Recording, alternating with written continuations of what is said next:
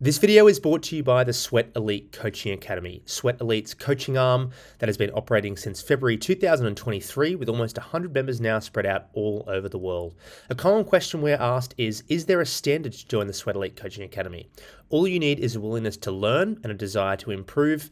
Sweat Elite Coaching Academy membership includes a hyper-personalized training plan, access to the community via Discord, where there's conversations going on every day about racing and training, and you also get access to a high-level physiotherapist in case you need any help with physical performance.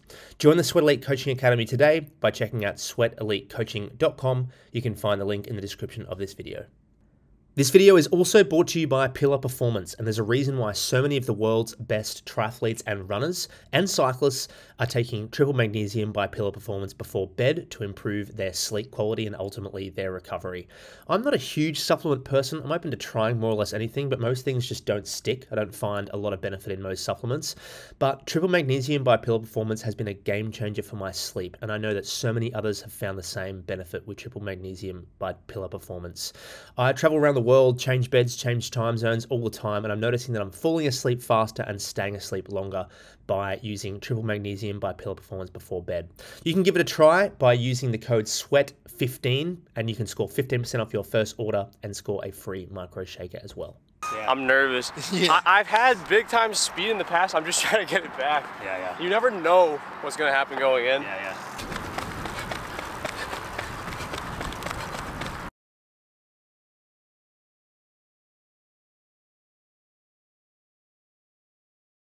The Athlete Special, Spencer Brown, good to see you. How's it going? Good. How about you? Good. Yeah, guys. How's the warm-up? Two-mile warm-up in the books. Nice. Super excited to be on Sweat Elite. Yeah. Probably excited to have you on, man. You are like one of the original. You must be one of the first guys that started a YouTube channel and running that has really got a pretty big following. I think so. We've stoked to be here. Kind of just the same videos for the last 7 years, but apparently you guys like them. So. Dude, I love the Mario half marathon though. That was really good. Thank you. A lot of my audience didn't like the joking type video, so we're gonna do a more serious workout today. You gotta make running interesting. I mean, come on, it's hard to make the sport interesting. That's the thing. We're trying to branch out here, but guys, don't worry. I'm still serious. I'm still taking this serious. But yeah, the Mario thing was fun. In the warm-up, yeah, cool. So we're like just at the start of the season, track season. What's coming up for you? So I'm doing next couple of months. I've raced. I kind of got my feet wet in an 8 and a 15 so far. Yep. No flashy times or anything yet, but I'm kind of training right now in a more long-term way, so it's sustainable, so I don't just burn out. The last 2 or 3 years, I've just kind of burned out at the end of June. So my goal is to make it through the whole summer, have some cool races, potentially in Europe, but quickly on the docket for next week is an 800 at Portland Track Festival. I'd like to dip under 150. That'd be cool. So today we're doing an 8 specific workout. It's fast. It's a fast one. It's actually, shout out to my college coach, Bonzi. I'm stealing one of his workouts, a famous one from Georgetown. It's actually called 2x242. Yeah. So we got 90 rest within the set, and then full rest, so 7-minute rest after the first set. Oh, this is potential vomit zone. It is. This is lactate. You're gonna. Yeah. It's like the opposite of like threshold. It's like pretty much. Very much the opposite. Yeah. So 200, 400, 200 twice. Twice. Yeah, 90 seconds between and 7 minutes. And it sounds like it's not that hard, but this is probably one of the hardest workouts we do. Yeah. We're gonna try to run. I don't know where my speed's at, and that's kind of why I need to do this workout to get that really aggressive, fast stuff back. Yeah. So, first set's gonna be around hopefully 27.5, 55, and then another 27.5. And then second set, we'll just see where we're at. See if we can go any faster. If not, then try to hold it together. But the goal is kind of to get ourselves to a rig, just to push through it. Yeah. Feel that like just tough pain.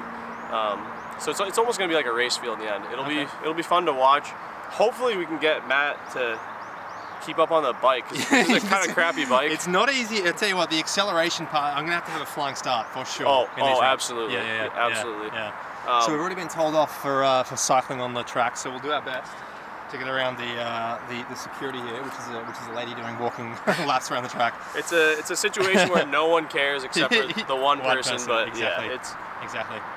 should be fine if we're willing to get a little yelled at. But so one thing we have mutually in common is that we both work with HVMN, which is one of the brands that sponsor you. They sponsor us. Very interesting product. Some people are a little bit skeptical about this because I think it's new. We keep raving about it, but I think, as you mentioned to me off air, this industry is growing really quickly because it's. I think it's a little bit misunderstood. But what have you found interesting with the Ketone IQ supplement? Yeah, I feel like it's everywhere right now. Like, there's quite a few athletes and YouTube channels who are like, have a partnership with them. Yep. But I personally really do like the product. I actually use it. You guys don't have to be skeptical. This is not for my YouTube channel. I'm taking this right now. Yeah. I take one shot before and then one shot after I work out usually. And for me, it just makes me feel more clear-headed and focused for like big time sessions. That's exactly the taste. You can say what you want about the taste. It actually has grown on me. I don't know about you. Like, I used to think it was disgusting, to be quite honest, but I don't mind it anymore. Yeah, I get used to it really quickly. Yeah.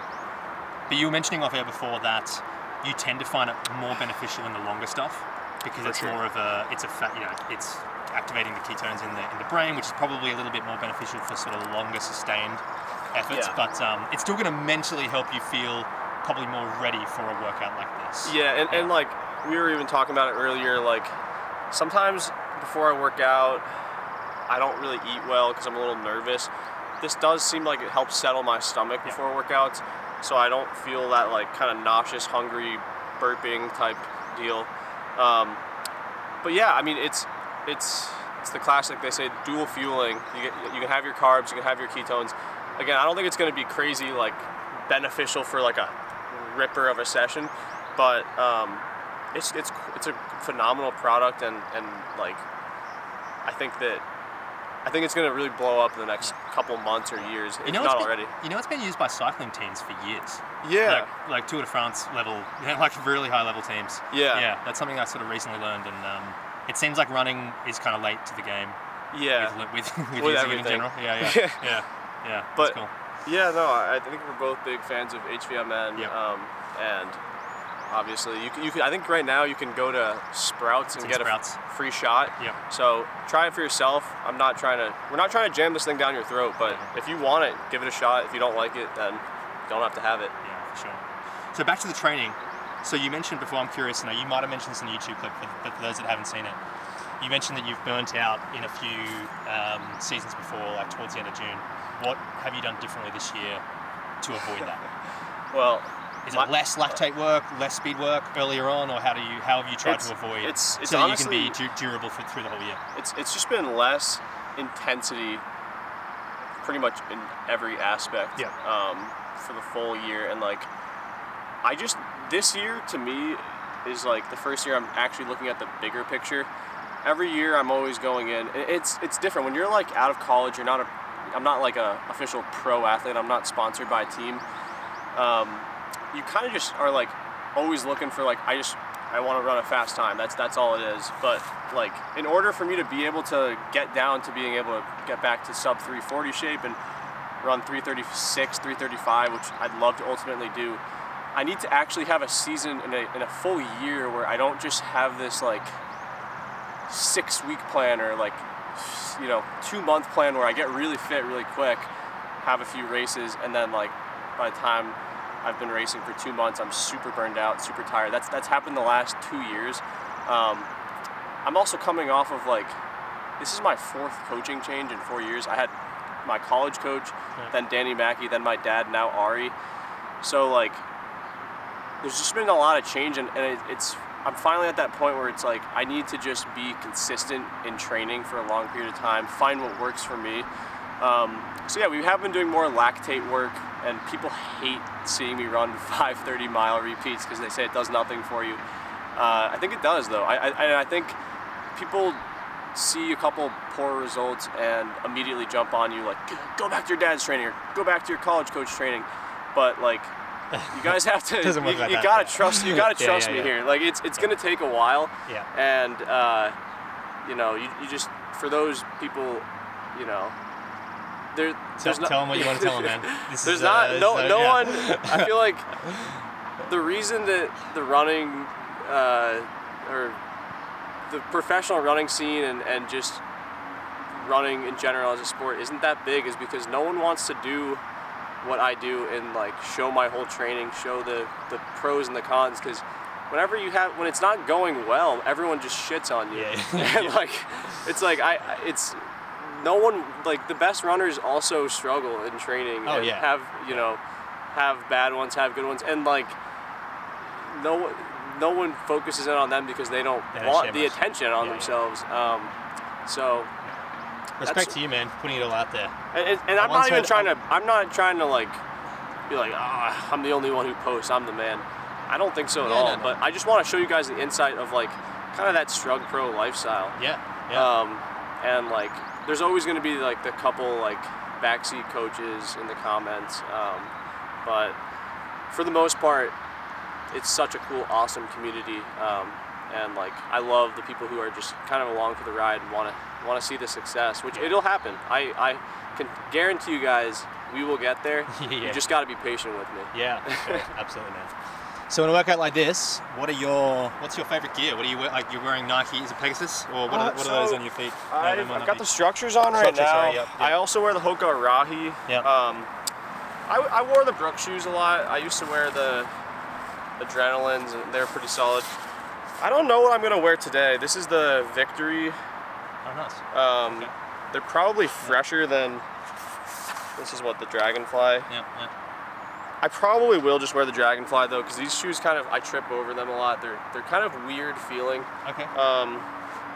Maybe I'll switch into these for the second set if I feel like it. But yeah, I'm a Nike guy at heart. It's just kind of just, in my opinion, the best gear and stuff. But at the same time, I'm sure all of the shoe technology is caught up with Nike at this point, so you can kind of go with whatever you feel comfortable.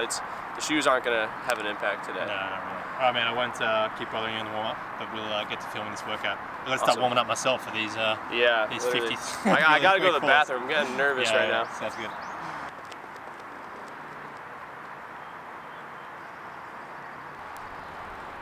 Do you get nervous for workouts like this? I definitely used to get nervous for workouts like this, the lactic stuff. I'm nervous. I've had big time speed in the past. I'm just trying to get it back. You never know what's going to happen going in. So this first 200 will tell us a little bit of information. Yeah, sure. What do you hope to hit in the 2? 27 something. It's a little slower fast. I can adjust. Okay. But wouldn't mind being a bit quick. We'll see though. Okay. Last question before you start. In the 90 seconds, will you jog or just walk around? I will walk around and just start in the same spot over there. Okay, cool. Sweet.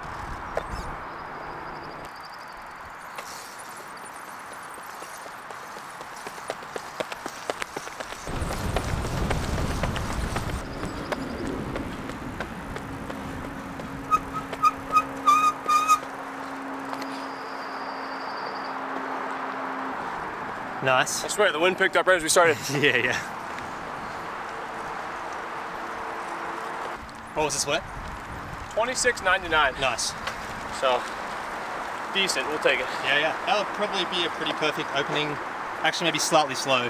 First 200 for the 800, that is, yeah.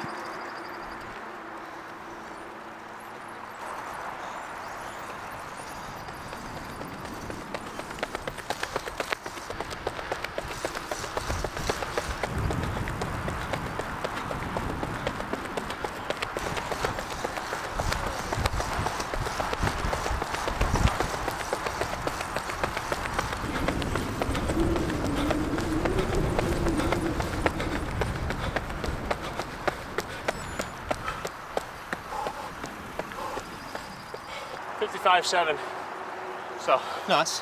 In the range. Yeah. That's brutal. 51, 800 pace. That's good going. Yeah, these things are tough solo as well. Brutal. These sorts of I mean, anything's kind of a little harder solo, but I feel like this particular workout's tough. Yeah. Alone, so good going. So 200, then we got a longer break. Yeah.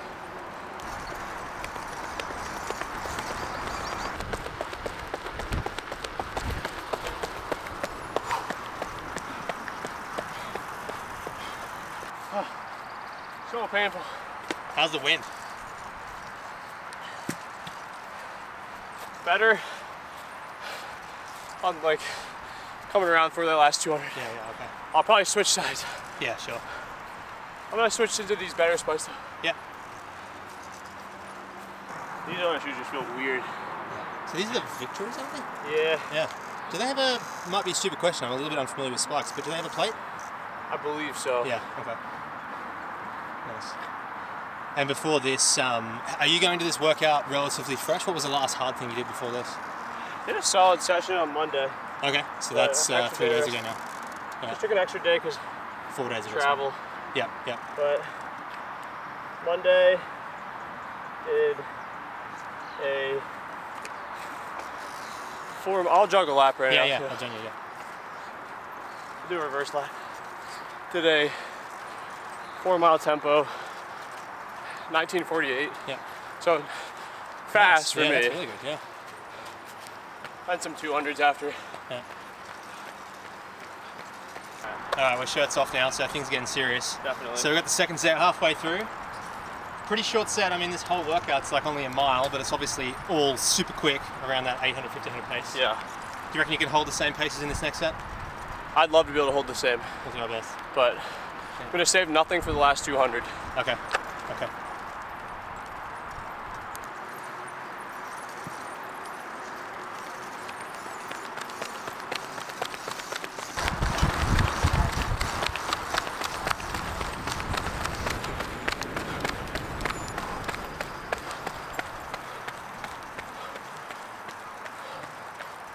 Do 2 minutes for the second set. Yep.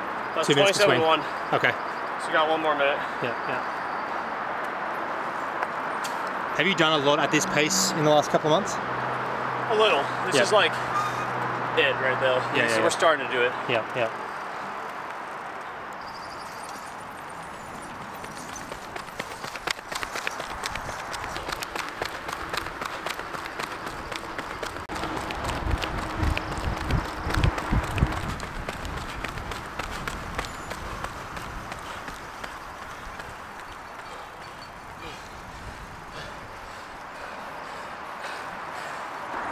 You are now at the 600 mark of the 800. Gotta love that feeling. How was that one? Good. Yeah. 54.8. Oh, nice. That's good. That's sub 150 pace. That's like right on your PB pace. 149.1? 2. Yeah, 2. Yep. Enjoy this rig right here, folks. It's gonna be fun to watch. I think it'll be a good effort if you get 28 here. I mean 27 ideally, but this right here. yeah. I'm a cameraman, guys. That's what the workout's all about. Yeah. Woo.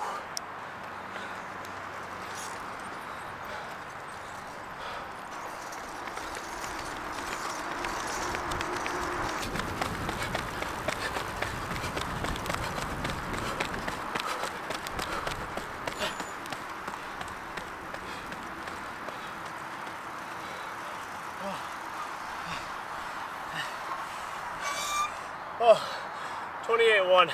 Good effort. Whew.